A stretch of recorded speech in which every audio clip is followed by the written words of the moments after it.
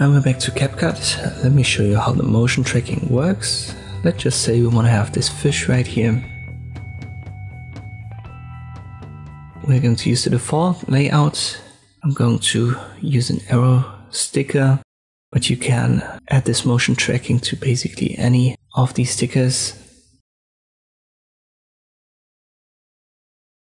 Let me rotate that slightly and I'll make it smaller.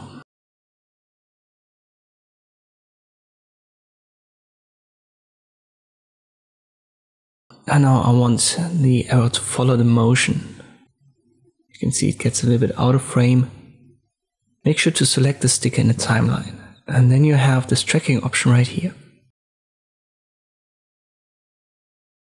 We'll use motion track. Position this new field that should pop up. It's yellowish onto the object that moves. Just keep the defaults. So we want to have both scale and distance active. It's a little bit of a hit and miss here and there. So if I resize that correctly, might be lucky. Let me try.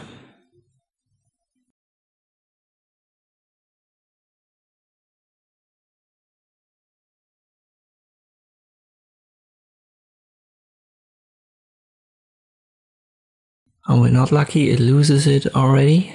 So if that happens, just cancel it and then try again.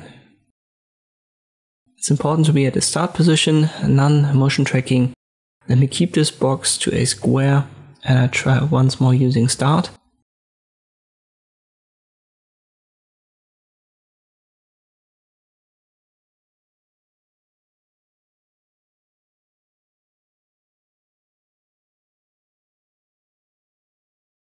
And now it looks better.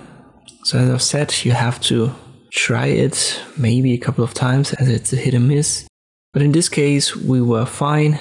Here the fish vanishes, so let me cut that short and I'll add a fade out.